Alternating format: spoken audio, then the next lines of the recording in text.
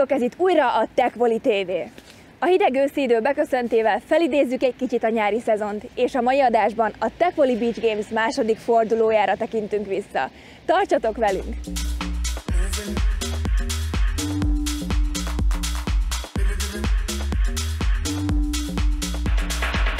A Teqvoly az augusztus 28-án megrendezésre került Teqvoly Beach Games második fordulójával zárta a nyári szezont a Lupa Beach-en. Rendhagyó módon ezen az eseményen csak vegyes kategóriában indulhattak a párosok. Az újdonságnak számító felállásban 17 csapat mérte össze az erejét, rutinosnak számító Teqvoly játékosokkal és újoncokkal is találkozhattunk a Lupa tó homokos partján.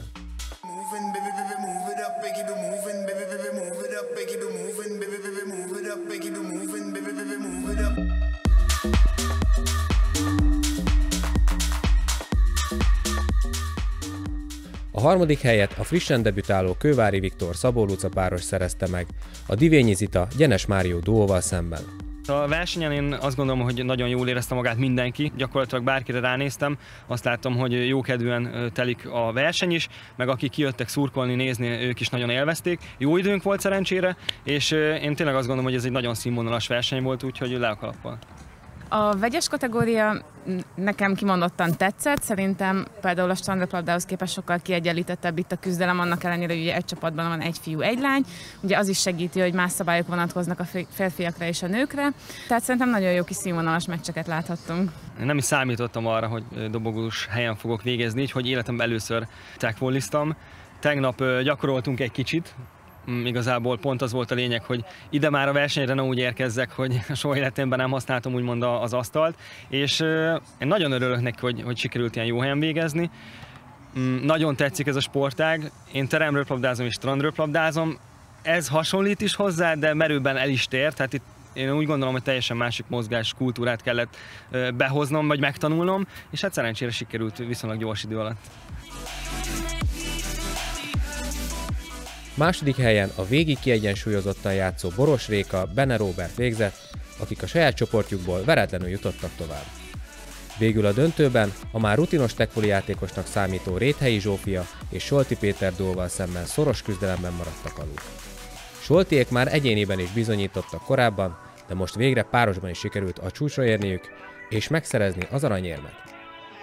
Már az első ilyen Teqvoly Games-en is együtt indultunk, de ott sajnos csak másodikok lettünk. Ott a döntőben Pádár Kriszta és Lisztes Lilit kaptunk ide, az is egy nagyon jó meccs volt egyébként. Aztán ezt a mait sikerült megnyerni, nagyon örülünk. Szerintem a vegyes kategória izgalmasabb, mint a csak férfi vagy csak női kategória. Itt sokkal kiegyenlítebb versenyek szoktak lenni.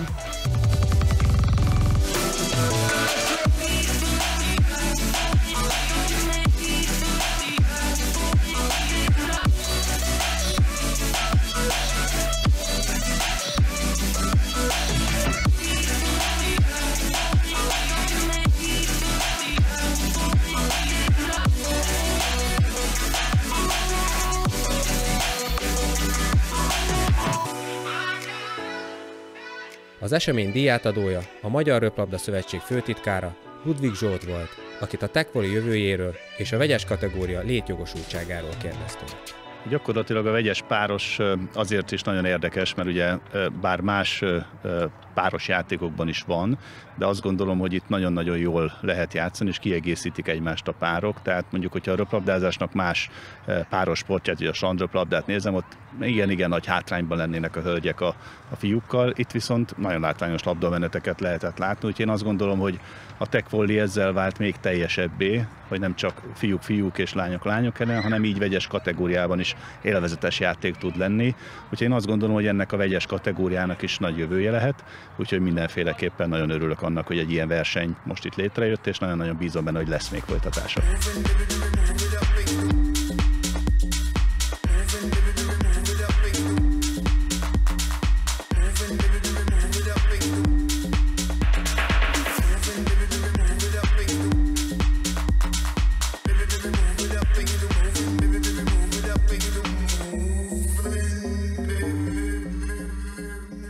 Az őszi idő beköszöntével sajnos most egy időre búcsút kell mondanunk a strand Teqvolynak hazánkban.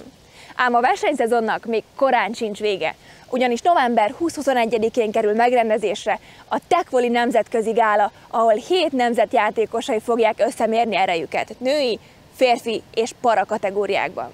Amennyiben szeretnél eljönni az eseményre és szeretnél jobban megismerni a sportágat, látogass el honlapunkra bővebb információkért. Legközelebb találkozunk, sziasztok!